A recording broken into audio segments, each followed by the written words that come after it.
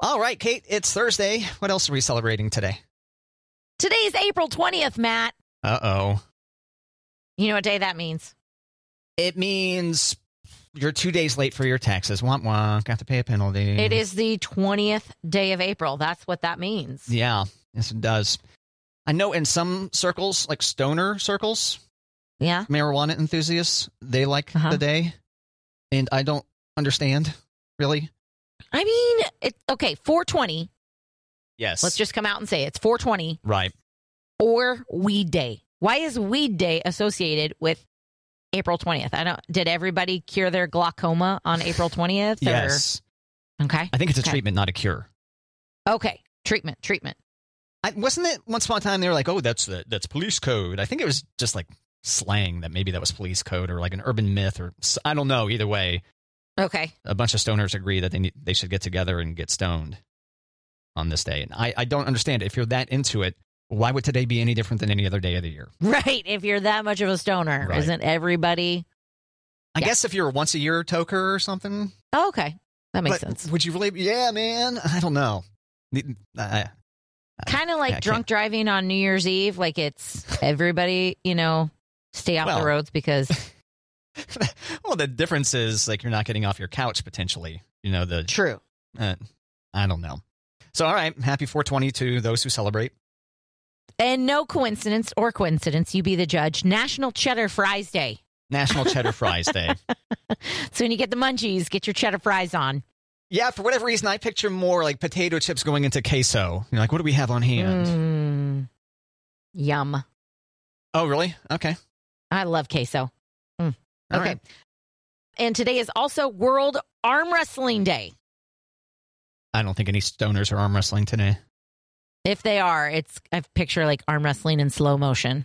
Yeah, just like that. Matt, a bear in Canada broke into a car and drank 69 cans of soda. Nice.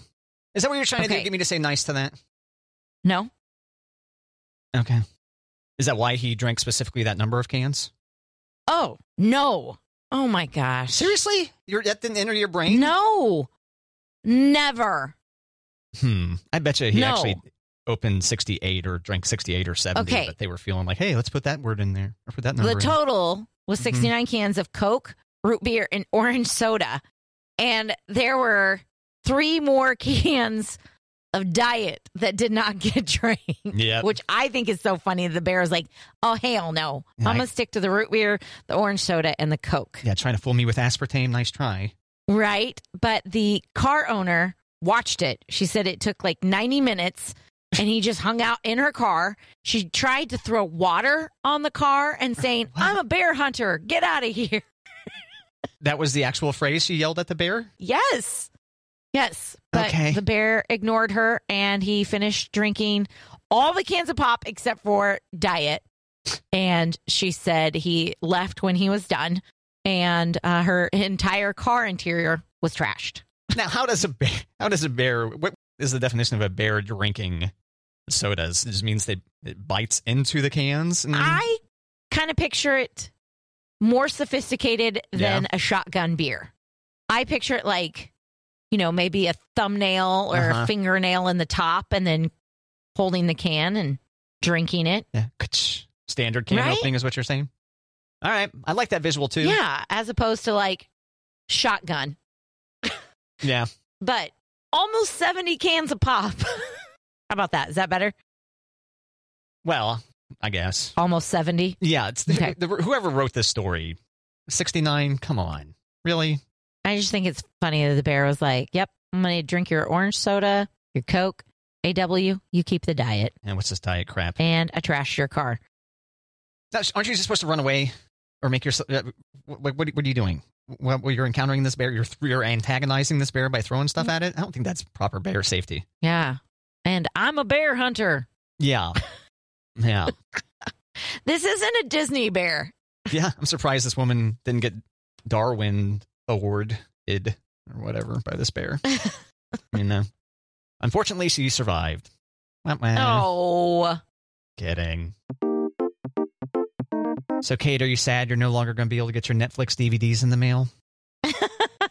I saw that. Yeah? How you doing? Yep.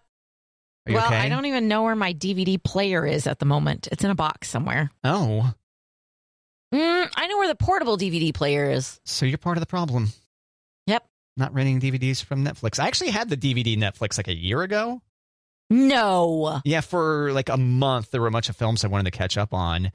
And the nice thing about the DVD/Blu-ray Netflix, they would just buy any film and just mail it to you. They didn't need to like own the rights to it like they do with the streaming service. So you can actually watch much better movies or more current movies using the mail-in service. Yikes. You know what I mean? Like they could ship you DVDs for Disney, for example, where all that streaming stuff now is all on Disney Plus. Disney Plus. Right, right.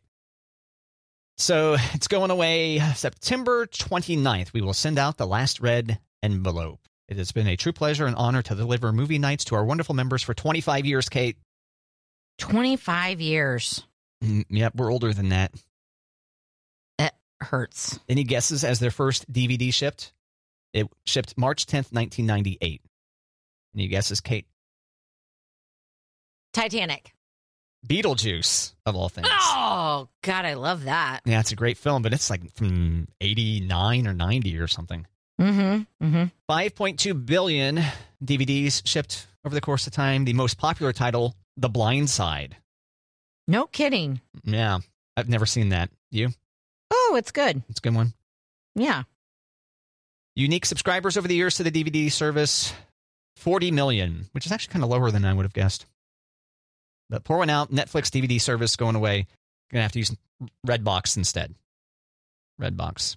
Redbox. There's still Redboxes? Yeah, you not seen them? Maybe.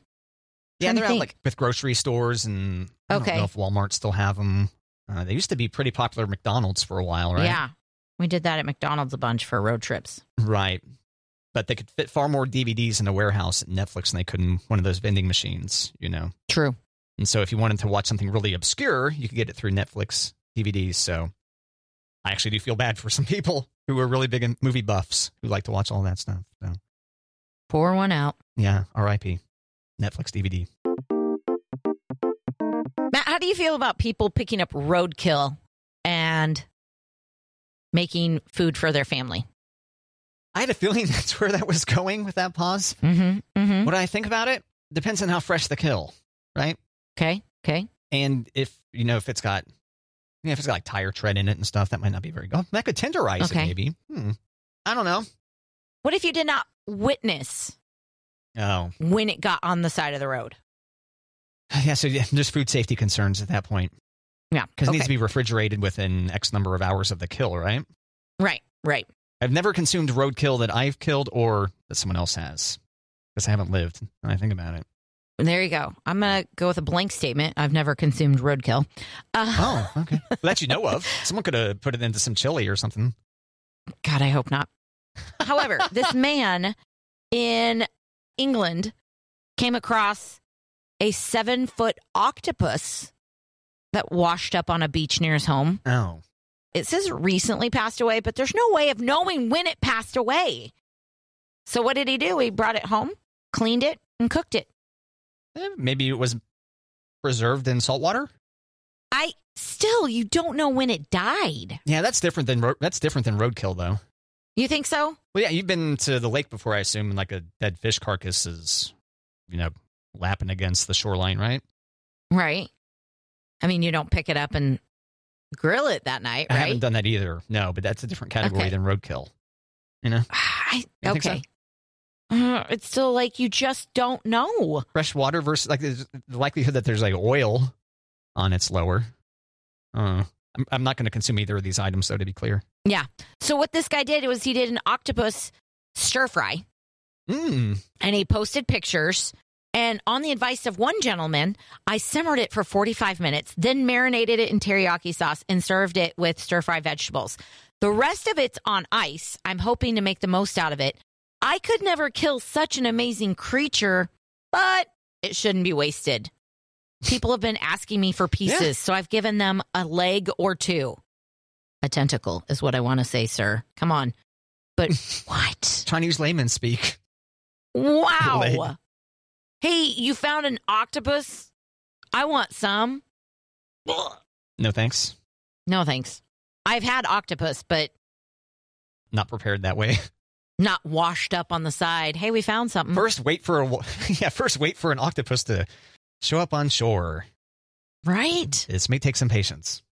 I just feel like 7-foot octopus, and your first thought is, stir fry. Dinner.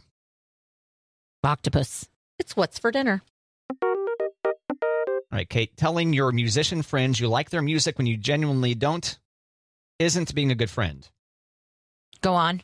This is an unpopular opinion at Reddit. Where are you at on this? I disagree.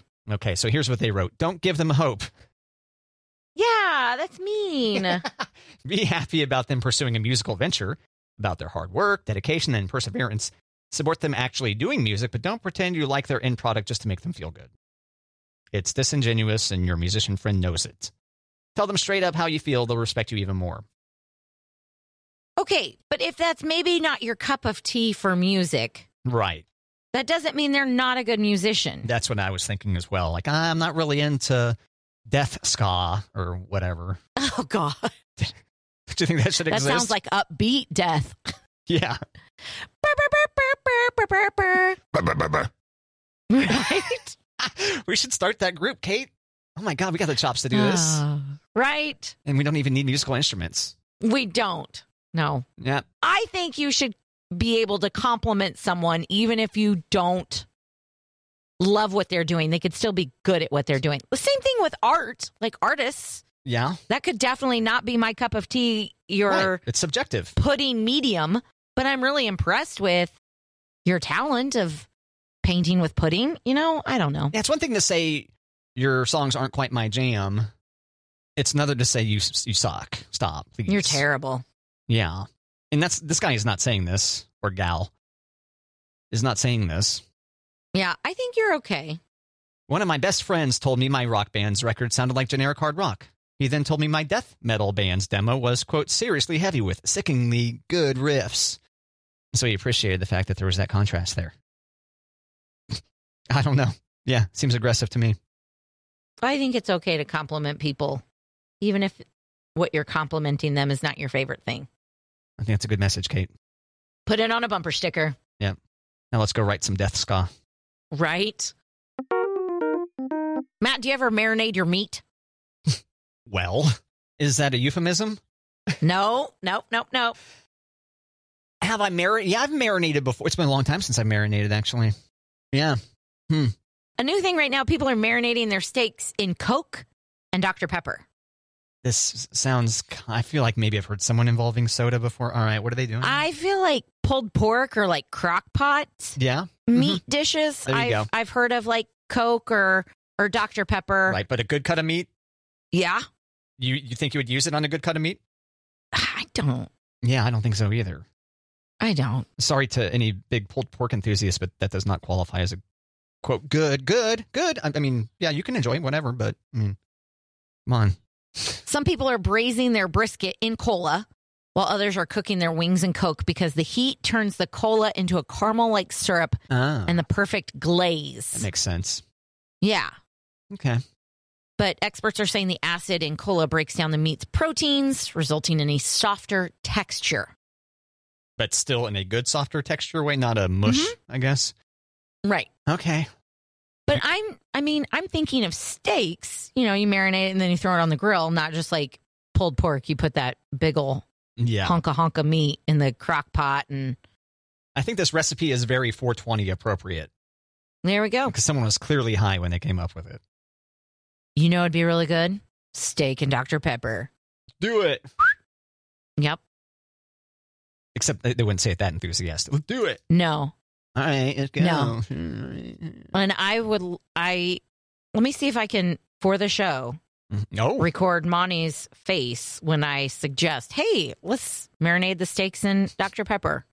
I have a feeling I'm going to get the stink eye. Do you think you'll get an additional stink eye if you dare to share such video with the show? Oh, no. He'll never know. Oh. I see. Monty stopped listening. I don't blame him. No, he catches the podcast. I get enough of her. Right. Right.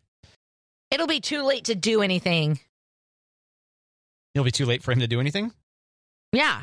It'll be too late to stop me. Oh, okay. Well, he can be angry with you. Like, Bonnie, I did that 2 weeks ago.